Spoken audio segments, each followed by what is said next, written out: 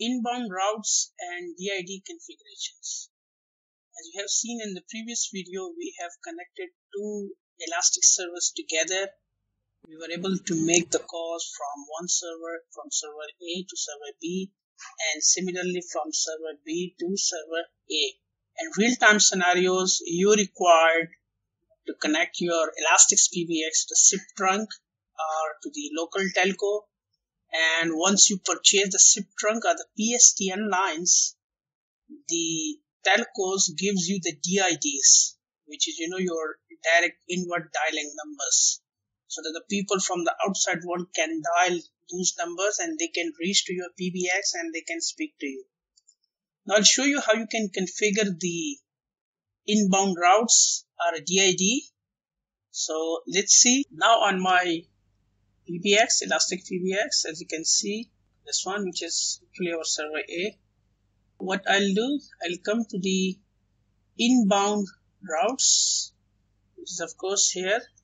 And as you remember from the last videos, I just created the default one by not putting any values here, and I just set the destinations. But what I'll do right now, I'll put the descriptions. For example, my fake DID, because it's not the real one. In real-time scenarios, you will purchase from the telco, but in the course, I'm just giving you an example. So what I'll do, this is just a DID, a 7 digits long numbers, which the phone numbers looks like a public phone number. So I just put it randomly, and then I said whenever the call comes on this number, I want to ring the extensions. The extension, the managing director 1001. I'll just hit this one. Looks good. Now what I need to do, this is my managing director phones extensions, as you can see, 1001. This is another one which I have. I just configure as the normal generic phones the people from outside can call, but it's on a different server.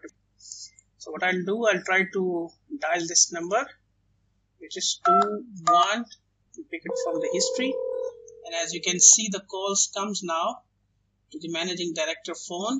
Okay, and this is what the outbound, this is what the incoming call, which we this person is calling us. So this is his number, and we can just receive the